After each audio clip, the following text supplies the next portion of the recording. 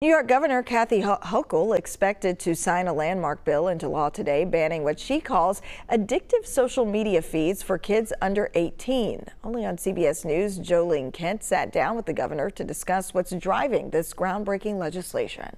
Taking action. For mom Bernice Tsai, the battle over social media addiction with her 16-year-old daughter has been a struggle. It makes me mad because I see how social media is kind of using her. I know it's not healthy for her. She's one of many parents who've spoken up in support of the Safe for Kids Act in New York.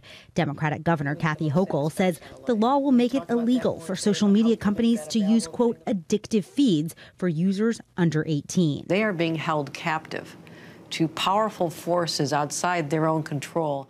Algorithms that are intentionally addictive, intended to pull them in and keep their attention. That means in New York State, no suggested posts will be allowed in kids' feeds. No notifications from 12 midnight to 6 a.m. without parental consent.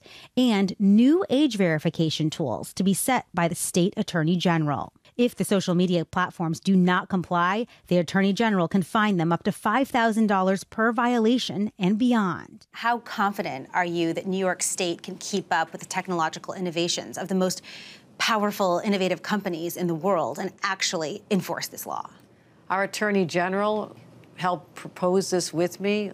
The first start is to just change the law, put the companies on notice. NetChoice, which represents Meta and Google, among other major tech companies, says the New York law will violate the First Amendment and censor free speech online. The Attorney General will be responsible for enforcement, and they can enforce at will. That's a decision that should be left up to parents, not government, and not Silicon Valley. Today's signing comes just days after the Surgeon General proposed that Congress create a tobacco-style warning label on social media. Meta, the parent company of Facebook and Instagram, said while it does not agree with every aspect of these bills, it does support legislation requiring app stores to obtain parental approval to download apps. TikTok declined to comment. Ling Kent, CBS News, New York.